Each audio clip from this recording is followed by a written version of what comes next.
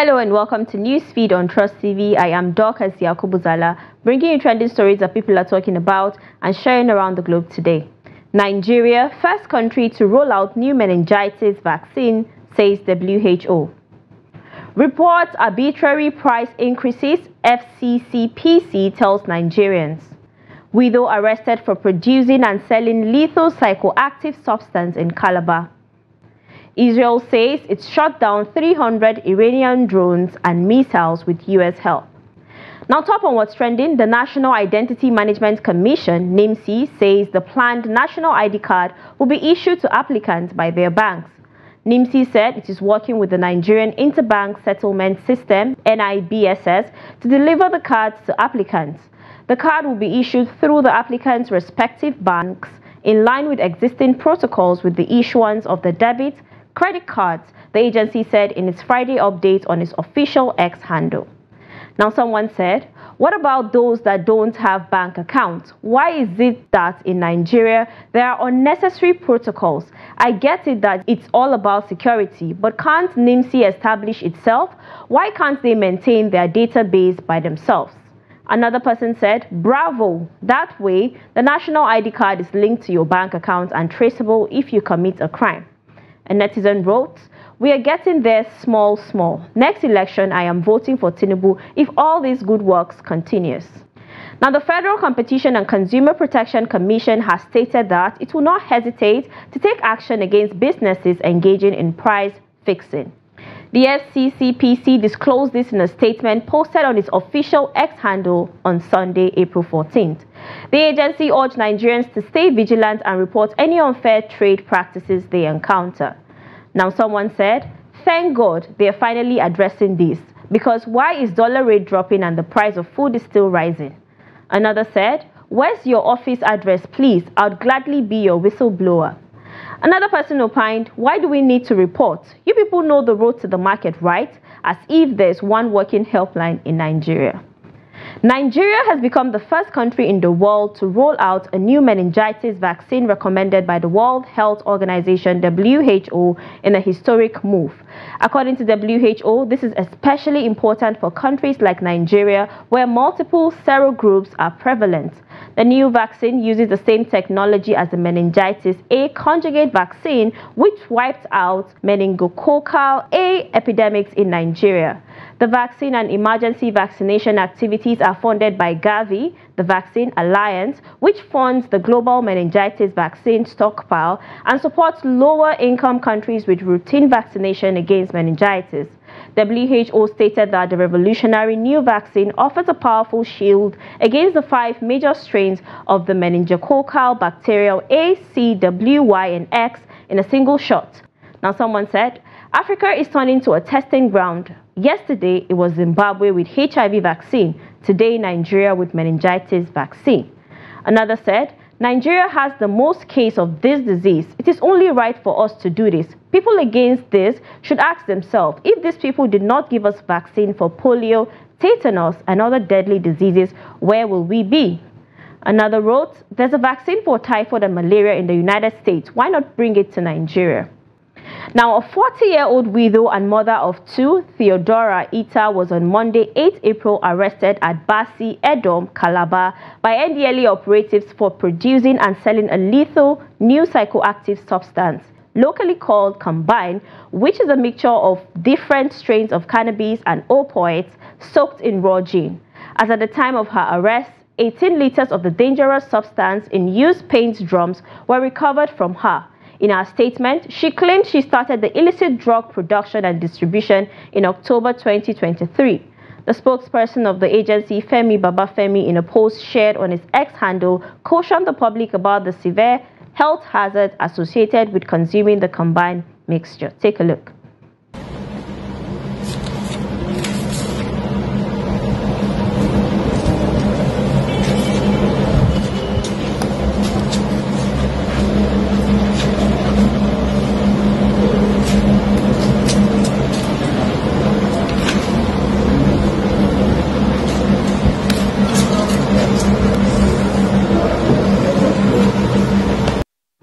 Now, a netizen said, this looks like poison. Why would anyone want to take this? Another said, and we wonder why there are different kinds of illness in this generation. Another person wrote, where did she learn that from? She could have been channeling all that energy on what ethics do best, which is cooking or housekeeping, amongst other good things I can recall. Very appealing. Now, the Chief of Army Staff, Lieutenant General Taoreed Lagbaja, has ordered a probe into the death of a hotel manager in Abia State at Tinubu James Etubi. Some personnel of the Nigerian Army were said to have brutally tortured Etubi, which resulted in his death. This was after a Nigerian Air Force cadet, Emmanuel Ohemereche, reportedly drowned in the hotel's swimming pool. Now, someone said, this is unacceptable. All those responsible must be apprehended and held accountable. Nigeria is not an animal farm. Another said, since 1960, politicians and their workers have been organizing committees and probing everything without good results and changes. Another person said, Nigeria Army is meant to protect citizens' lives, not kill. Now let's take a short break, and when we come back, you get to know what a top official of the Nigerian Correctional Service said about Bobrisky's gender. Stay tuned. Welcome back, it's Newsfeed. Now, the Anambra State Police Command has announced that operators of the boat in which the late actor Junior Pope was traveling in before he and others met their untimely death have been arrested. The state police spokesperson SP Tochukwu Ikenga disclosed this to newsmen on Saturday, adding that the boat operators were in police custody in connection with the unfortunate incident. Ikenga also disclosed that the producer of the movie, Adamma Luke, had voluntarily turned herself in to the police. He added that other members of the cast and crew of the movie would be invited for questioning. Now, someone said, leave the boat operators and arrest government officials who refuse to develop our transportation system. Another said, I was thinking that by now a sitting governor of the state where this event took place should have visited the scene and seen what he can come up with so to prevent future occurrence. But no, Akwa Ibom state governor had to intervene for the young lady involved. What are the rest of the governors doing? Another person wrote, I hope this is not a prank and they will do the needful. Now, a top official of the Nigerian Correctional Service has given an update on how cross-dresser Bobrisky is being treated in prison. Recall that Bobrisky was handed a 6-month prison sentence over Naira abuse. While sentencing him, Justice Abimbola Awogboro of the Federal High Court in Lagos said the judgment would be a deterrent to others who are found abusing and mutilating the Naira. An official of the prison who spoke to newsmen said the cross-dresser was taken to prison after the judgment and he was examined at the point of admission. It was also stated that no realignment of gender or genital organ was discovered, as his male biological features were the same. The source said Bobrisky made a public declaration that he was a male and court proceedings are public records. Now, someone said, I pity the ladies that believe that he has changed his genitals to female. This man was deceiving many girls on this internet. Another said, I said it. Bobrisky is just a fake walking filter. He uses you people to sell market. He's neither transgender nor gay. Same goes for that African princess, or is it prince? They just run their hustle on the internet. Even his staff call him sir. Another wrote, so all the surgery and transgender talk was just scam?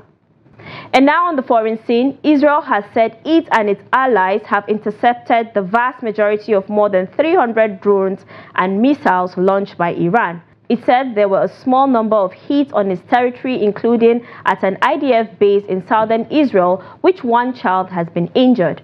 Iran's unprecedented retaliatory attack marks the first time it has targeted Israel directly from its own soil. Iran's attack is a retaliation from an Israeli strike that killed an Iranian military commander in Damascus, Syria, earlier this month. Now, someone said, remember, Iran has every right to defend itself. Another person said, I mean, that's what you get for attacking an embassy, the right to act back. Another person wrote, Israel has every right to defend itself and respond back. Israel successfully managed to bring down 99% of the missiles that were launched towards it. And now in sports, the Nigerian Football Federation NFF has appointed Manu Garba as the head coach of the under-17 male team, the Golden Eaglets, 11 years after he guided them to the World Cup. He was in the same position when he led the team to victory at the FIFA Under-17 World Cup for Nigeria in the United Arab Emirates in 2013, Nigeria's fourth triumph at that stage. The squad, which finished as runners-up at the African Under-17 Championship in Morocco after a penalty shootout defeat by Côte d'Ivoire, defeated Mexico 6-1 in their opening game, drew 3-3 with Sweden, and hammered Iraq 5-0. Now a netizen said, "Congratulations and good luck to you, legend." Another said, "They searched and couldn't find anyone else for the job." Another person wrote, "We need to move forward. NFF, please stop recycling." Now onto a funny video of an impatient little girl. Take a look.